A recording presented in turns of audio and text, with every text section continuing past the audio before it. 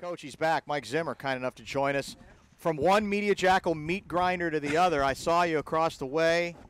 How did you do with the Jackals? Were they after you, or was it pretty calm and quiet? Did you take the starch out of them? Well, they like the.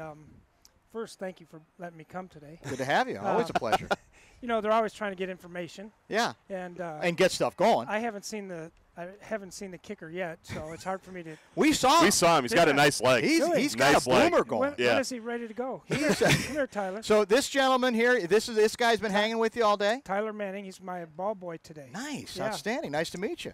Nice to meet you too. Yeah. Been quite I bet, an education for the kid. Now, how have you done? Have you kind of cleaned up the lanlanguage, or how's it been for that? I slipped once, didn't I? When he was breaking down the team, I slipped once. But what's your first name again is Tyler? Yep. Yes. Tyler, Tyler. Has this been fun for you? What's this experience been like tracking the head coach? It was amazing. This was it's a really cool center. Yeah. It was like breathtaking, just seeing the inside, and all of the players and their normal without their gi on. And Sure, it's cool. sure. Yeah, it's got to be fun to follow the head coach around. And it turns out on a busy news day, too. Who knew when you got this honor, this opportunity, that it was going to be the day after we're changing snappers and we got a new kicker and maybe a new punter.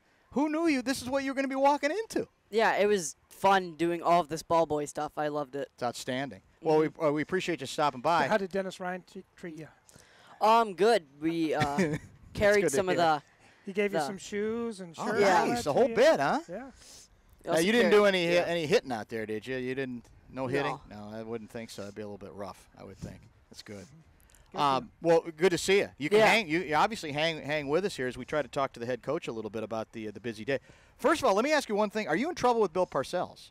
Because the story I read today was you hung up on him. That you saw who was on the phone and you hung up on him. You don't hang up on Bill Parcells, do you? Well, I was in the middle of a press conference. If I would have been a little quicker thinking, I would have said, "Hey, Coach, can you do this while you're here?" But he loved doing these things. Oh, as yeah, you know. he loved them. Yeah.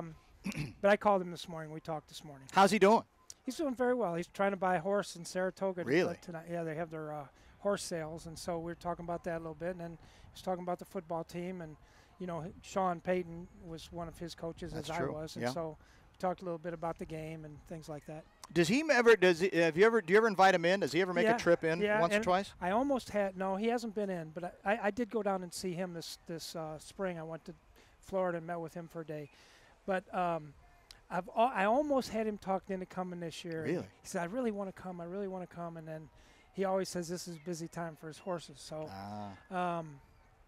I'll get him here. You should, before yeah. After all these years, and I would assume he'd like to hang with you a little bit. All right, so I'm sure you talked about it over there, but our listeners have not heard about it. You make some changes yesterday. You admitted, I think, to them that you might have fibbed a little bit about what you knew because you weren't supposed to let the cat out of the bag. Right. Tell us about sort of how the day went yesterday. Well, Rick came in my office, and he says we might be able to get this.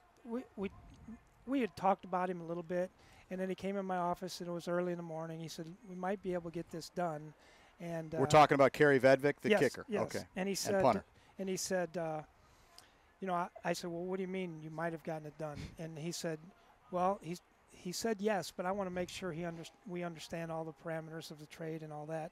And then, so right before I walked down the press conference, they said, it's done. Okay, he's got to come in here and do a physical, so don't say anything, keep it all hush-hush. So I walked down the press conference. The first question out of anybody is, what about this trade that's going on? I'm like, what do I say?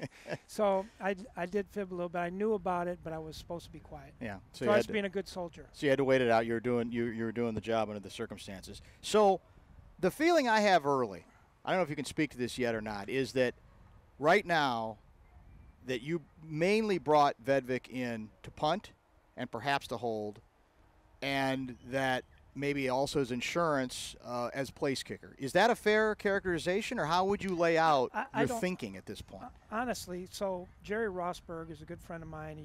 He was a special teams coach with the Ravens. So I called him. I said, tell me about this guy. Is he a punter? Is he a kicker? Is he, what is he? And he said, basically, he said, he can do probably all of it. He's an NFL talent. That's all I can tell you. He can do any of these.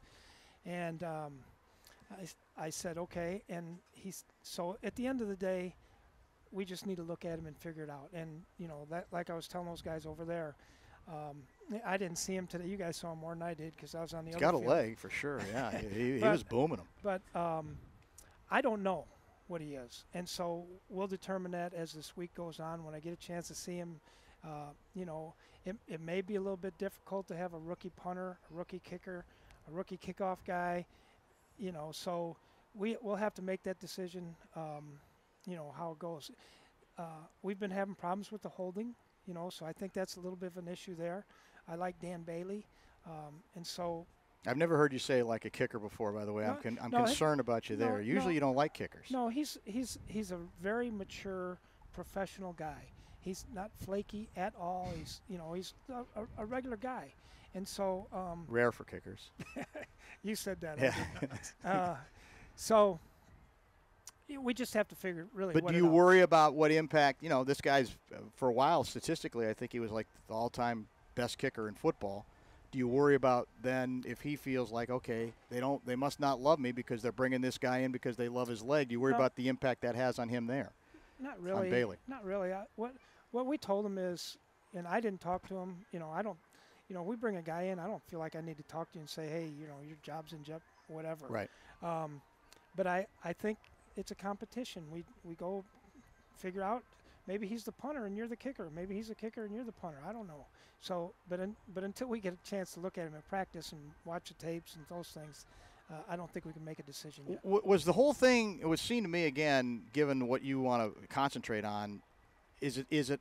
Are you worried at all about you're messing with? Even though it's still early in camp, really, like you said, long snap issues, holding issues. That this is the kind of stuff I think most people like to think. Well, that's settled. That gets settled in the off season. You don't have to even think about it. You're in a very different position from that. Does that frustrate you? No, because positions are like that all the time. We're trying to find who's the third corner, who's the right. Who's the fourth receiver. I mean, all those different positions we're trying to find, and so it's just part of the process, trying to get the best players in here and figure out where we go from there. The decision on making the switch on long snapper is just literally performance, would you say? No, or? We actually talked about it last week. The operation with the center, the snapper, the holder, and the kicker had different speeds on that, different road. So that part we said we probably need to make a decision after this first ball game because we need to figure out. And let one guy go, and so we can kind of figure out, is it the snapper, is it the kicker, is it the holder? What is the problem here with making these field goals? And so I think hopefully that will settle down and figure out where we're at there. But, Kevin McDermott was a terrific team guy, a great kid. It really was nothing he did wrong. Cutting's a little bit younger, a little bit more athletic.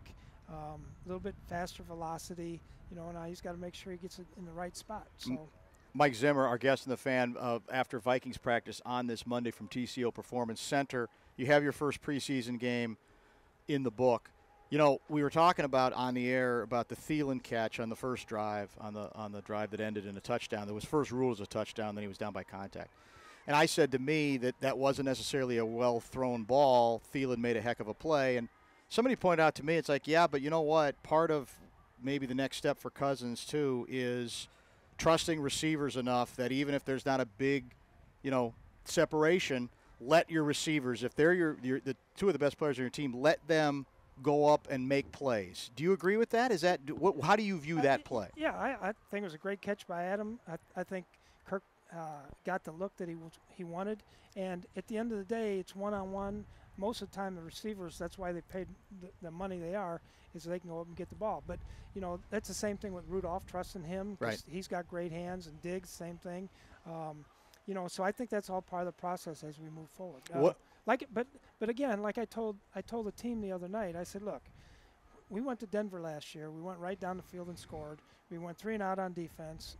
There's a long way to go here, and we got to continue to get better. Let's not get ahead of ourselves because we went down and scored. But I really liked how the offense looked. Quick count, get the ball out, play action, the running game. Those things were all really good to me. And did you take anything else out of it? that you were looking for, Um, offensively or defensively, even in terms of maybe backups? Well, we need. You talking about personnel? Yeah. Well, we got to get better in the secondary in the with the backups. We had way too many. We had 14 penalties, 7 of them on defense, and so that's why I've had a little chat with these guys for 3 days now about it, and I'll keep harping on it. But so we got to do better there. They had 27 first downs, and 7 of them were by penalty. So you can't win games that way. Everybody's kind of trying to figure out the new replay of pass interference. You tested it out on a play in which you were hoping you could get offensive pass interference. I look at this from the outside, completely from the outside, thinking that this decision is a disaster. I don't think it's going to, because coaches are in the position where they got to decide when to call it, when not to, when to save it, when not to, which to me is impossible. Mm-hmm. And it's such a subjective call. Rarely is it as obvious as the Saints-Rams call. So what's your position on the change, and how do you feel this is going to play out? Because I don't think anybody's going to end up being happy. Well, I feel there are possibly some unintended consequences by trying to officiate that one play in the NFC Championship game. I actually on the play, one of the that play typically the receiver's blocking while the ball's in the air. Right. So one of the coaches on the sideline was yelling that, and so I went and I didn't see the replay. I threw the flag, and then I looked at the replay. I said, "Oh, that was dumb." There wasn't much there, in other words. No. But you got to test it out, and that's the idea of the preseason, right? Yeah, is to see what you can if come it was and go. regular season, I wouldn't have done it. But there was another play in the end zone that I was going to challenge. If they would have caught the touchdown, I would have challenged that. Well, then you still have, even though they're officiating, I don't think they're officiating the pass interference part of it. It's just whether he's a catch or no catch. So there's a lot of things going on, and I hear a lot of coaches kind of saying the same thing as me. We have to figure out exactly how they're going to call it. And do you have any? I assume you guys have meetings, and nobody that I've heard from says even after the explanations they feel any more confident about knowing. I really think what they're going to do is, unless it's just blatant. They'll not put the flag on the field or pick it up, either one. Mike Zimmer is our guest on the Fan. One other thing that's related to this, to beyond this season, eventually a lot of people have talked about. Oh, you know what? Let me go back to the kicking. I forgot to ask this one question because I think it's strategically. Thanks. I was hoping for that. Very important. Well, no, this is. Is any part of this decision? This is a kicker who a lot of people liked. The word was on the street, man, this guy's got a chance to be really good. That you're not the only. Well, I know you're confident with Bailey. There was at least 4 teams after him. And the Bears are one of them, by all accounts. The Bears have had greater misadventures lately than you have with kickers over the last couple years. So is any part of this a strategic move by Spielman to say, yeah, let's take a look at him, and then let's also maybe block a guy who might have helped a competitor within the division? No, I don't think that's the case at all. It was. I mean, if that's a byproduct of it, so be it. But that really wasn't the intention. No, it was not. You're telling the truth, because I don't know when you're fibbing or when you're. This is the truth. This is the truth. Yeah. By the way, the other thing about the off season in terms of the league, real quick, is there's this new discussion about we hate preseason football. Fans don't like seeing it. It's too expensive, so we either have to expand the playoffs or we have to go to an 18-game schedule. Well, if the commissioner called you and said, Mike, what do you think of this idea of an 18-game schedule where players, though, the maximum number of games they could play in would be 16? Would you be okay with that? Would you say, okay, there's some strategy we can get into with that, or would you lose your mind? Yeah, I'd probably lose my mind. I didn't know this, but Paul Allen told me I'm 18-4 in the preseason. Is that right? Why do I want to get rid of that? You might want to have more. Who knew? It's an outstanding preseason record. All right, so what's the objective this week? We need to clean up the penalties, right? Number one thing, defense needs to run the football better than they did the other night, and I'm hoping that we continue to be efficient and run the offense like the other night we had very few guys running to the other side of the formation, right. Things that you normally see in the first preseason game. Had one pre-snap penalty, which was great, but we had holdings, we had pass interferences, all those things. So that is the number one thing as we move forward. And then, like I keep telling them all the time, we need to play together as a team. If we'll play together as a team, play complementary football, offense, defense, and special teams, then I think we have a chance to be a good team. Two last things for you. One, is it possible we won't see Dalvin Cook hardly at all in the preseason? What is your thinking? You're going to see him. I just, they had brand new turf down. It was finished the day before the game. Right. And I made the decision before that, but you'll probably see him in there a little bit this week. I mean, I wouldn't blame you. We are saying this. Why you want to risk regulars in any preseason game? I guess you have to get them out there, right? Well, especially but it's just offensively, we've got a new system. True. We're trying to work together. I could probably see the defense not playing because they've been together for a little bit, but offensively, I think working together and getting the continuity together and running the right routes and right depths and things like that, I think that help. Now, the other thing that was really good the other night was protection. This first preseason game, I think Bobby told me something like, in how 10 years that we haven't given up a sack in the first preseason game. But when I looked at the protection, and we talked about it as coaches about a week ago, we need to start getting better with protection. They've gotten better and better and better as we've gone on. And we've helped them with a lot of the play actions, the different protections that we're running, the things like that. And I think that's helped Kirk as well. I was going to say, and then he had a nice scramble on it was a 3rd and 9 on the beginning of that drive. Yeah, and we've been working. So it's the new rumbling Cousins down the field, huh? Well, it makes it difficult when the quarterback can scramble, and he had a couple in there today that he ran. So and then he had the rollout right that led to the catch, the tight end throw as well, right? Right. Which you kind of liked. One defensive question. I don't think we talked about this at the beginning of camp. Everson Griffin is an interesting name. He's been a huge part of this defense for a while. I don't have to tell you. Last season was cataclysmic across the board for him personally and professionally. Where is he now? Because I hear from people who are close to him say he's in a really good place. How is that going to translate to the field? What is realistic to expect of Everson, given what you could say, his age, the mileage on him, etc.? What do you need from him? Well, part of what we need is his energy. I think we lost that a little bit when he came in there because he was always kind of the bunny, whatever that battery bunny, whatever. Energizer bunny. Yeah. That kind of, got the team going and things like that. So I think we missed that a little bit. He's still powerful. He's still got great first step explosion. I feel like we'll have to manage him throughout the course of the season as far as play time so that he can be effective at the end of the year, which fortunate we have some depth in the defensive line. But I feel really good about it. When you talk to him, he's the same old Everson he's always been. And, I feel like he's still got a lot of time left. Thanks for the time. Good to see you again. Thanks. Good luck. Appreciate it. Yeah. Appreciate it as always. Good to see you.